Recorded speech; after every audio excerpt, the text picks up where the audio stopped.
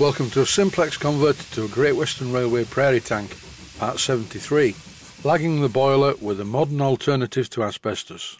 This stuff is not the same as asbestos, it's not quite as strong, but it does the job, and of course it's not likely to kill you anytime soon. Before I start the job, I need to look at it in detail. Originally this had a dummy firebox, the square type, known I believe as a bell pair firebox. This is just a piece of very thin brass cladding, and I couldn't believe how bad it was originally. The front part, where it's supposed to blend into the tapered part of the boiler, was very crudely made from sanded down car body filler, which of course had cracked away from the main boiler wrapper. I think I will also simulate this square firebox, just because it looks good, but in a different way. I'm not going to make it part of the boiler, I will attach it to the cab and superstructure, in a very similar manner to the Chinese 14XX locomotive that I worked on a while back. Both of these pieces of boiler cladding are really badly made and are of no use to me at all. This original cladding was made using two pieces of brass sheet.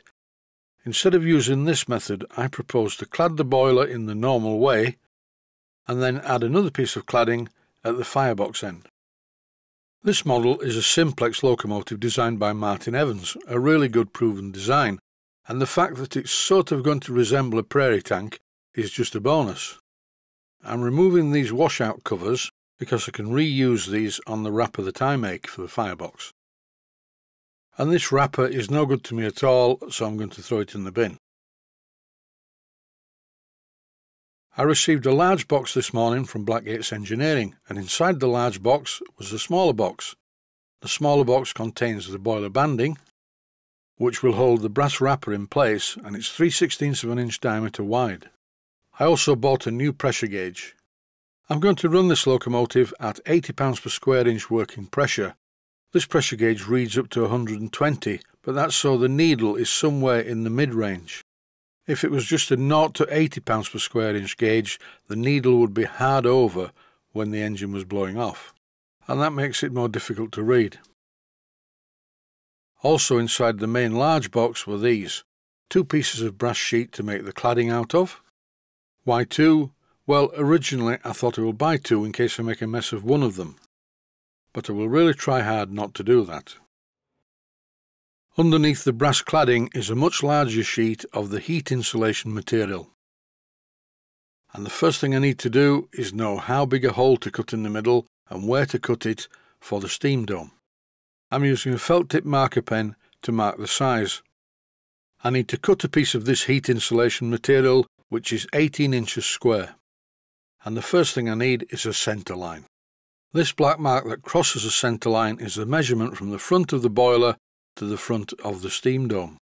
With the measurement that I obtained earlier, I went round the workshop and found a piece of aluminium with a hole in the middle, which makes it even better because I can see the line, which was more or less exactly the right size as the steam dome, or should I say as the boiler bush of the steam dome.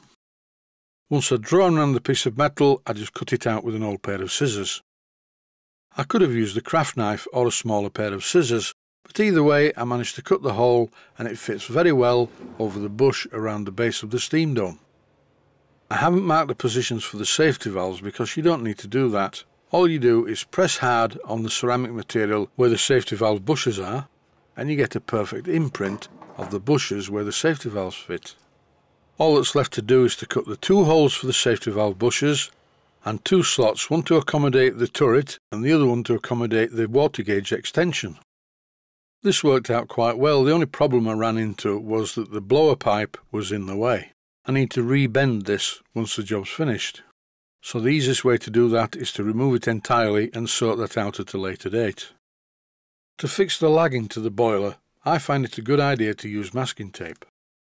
It will of course dry up and drop off with the heat of the boiler over time, but for the moment it's just enough to hold the lagging in place.